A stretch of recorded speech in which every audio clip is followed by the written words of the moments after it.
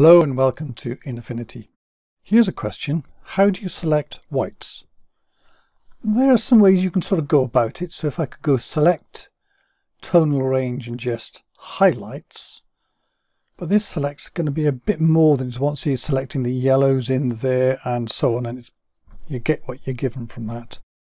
So not so sure there. What about select sample color? And I can click on an area, but you see here wherever I click and I get a different selection, and I can play with the tolerances, but again it's very limited, and it's, you know, there's a certain amount. It's not too bad. But here's another way of doing it. If I go to here, I'm just going to duplicate the layer here because I'm going to use the second one. Go to adjustments and selective color, and in here go from color here down to whites. Now if all I want to do is to brighten the whites, I just turn the black down, and there you go. I brighten up those whites straight away, and that'd be all you need to do. However, if you want to get a selection and do other things, then I can go down to the blend mode here, go down to difference, and what you can see there is it's sort of subtracted what I selected from others, and you can see that these are the white areas that are selected.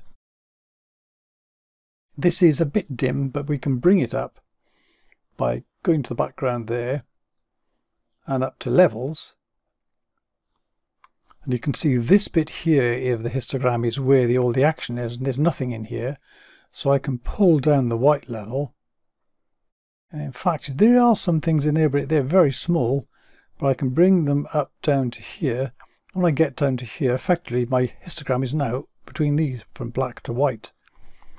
And now I've got here is effectively it's a mask that I could use in any way I like. I could even pull this down even further and get a really hard edged one, but let's just leave it there for now, because what we can do now is if I want to put a blend mode on that, I could just, for example, go down to here and go to screen, and there are that's another way of brightening this up. I can use the opacity to adjust it. Just to get going to the selection though, let's go to this again, go to channels. Now when you've got white here, it's red, green and blue are all going to be exactly the same, so you just pick any one of those, right click on that, and then load to pixel selection. And now we've got those whites selected. I can turn off that top layer now, go back to if I want to change anything. I can now also go to the selection brush, turn off any snap to edges, and paint away any bits that I don't want in here.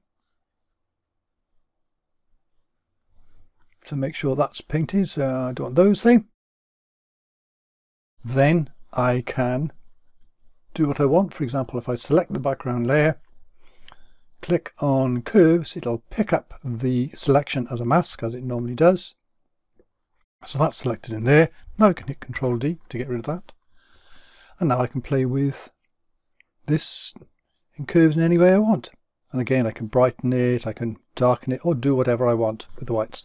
So there you go. There's a way of selecting whites.